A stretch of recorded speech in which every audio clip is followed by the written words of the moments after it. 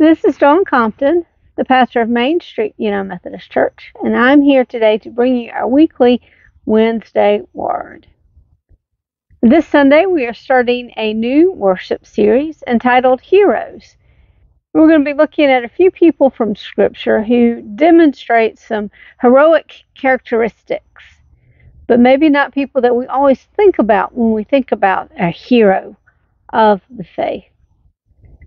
And as I was thinking about this and what this worship series was about, and what does it mean to be a hero, two things just kind of jumped to mind for me. One is as we are just past our 22nd anniversary of 9/11, and remembering all of those heroes who helped our country deal with that tragedy, who helped with rescue efforts and recovery efforts, and who sacrificed in order that our country could heal and could begin moving on and process what that tragedy meant for us. And then I think about all of the heroes that we celebrated during the pandemic, and we were realizing the heroes who are on the front lines, that people we don't normally think of as heroes, but who really, really sacrificed during that time to make sure that we still had food in the grocery stores, and we had gas at our gas stations and different things like that. We realized who some of those unsung heroes are. So I invite you to think about your life, and to think about who has been a hero for you. During these next 3 weeks, we're going to be talking about heroes from Scripture, but during that time, also encourage you to think about some people who are heroes in your life, and maybe finding a way to acknowledge them, to thank them, or to encourage them to continue to be heroes for other people.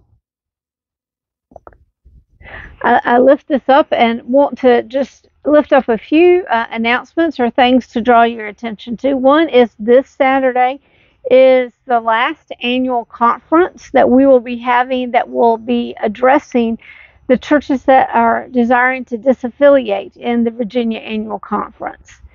So I ask prayers for this gathering that's going to be gathering by Zoom on Saturday, for all of the churches that are seeking to go a different path and not stay with the United Methodist denomination, that they can feel good about this choice and feel that God is leading them and is with them in this, but that also that God will be with the United Methodist Church and will help us to figure out what the next faithful steps are as we continue on this journey, and how we can continue to be the people that God is calling us to be.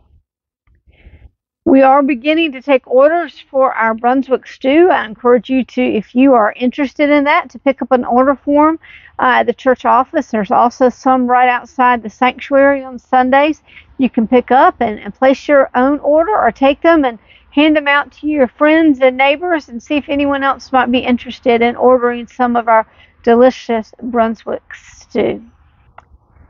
On October 15th, that's not this Sunday, but next Sunday, we will be celebrating Laity Sunday. And that's the Sunday where we really will be celebrating the work of the people and all of the many, many different ways that people serve and participate in the ministries of Main Street. So I encourage you to come and be a part of that celebration. Friends, I hope you have a great rest of the week. Oh, before I forget, I also want to say just thank you. Thank you to all of the Main Street people who came to participate last night in the Washington Street Baptist revival service. I was blessed and honored to be able to preach at that service, and we had wonderful music provided by our chancel choir and by our just amazing music director, Johnson Scott. Did a wonderful job, and Reverend Henderson there was trying to get them to stay over at Washington Street on Sundays and offer some more music for them.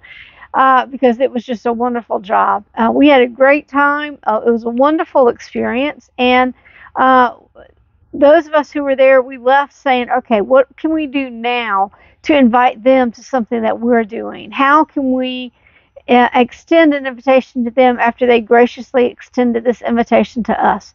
So we are in the process of thinking about that and figuring out what we can do to expand our relationship with them. It was a wonderful evening of praising God, and hopefully a revival that can begin happening in the town of Bedford and between our two churches. So thank you to everyone who came and participated, and those who didn't, just be aware that we are going to be trying to expand our relationship with them, and I look forward to what that might look like. Friends, have a great rest of the week. I look forward to worshiping with you in person on Sundays at 10:30 or worshiping with you online. God bless.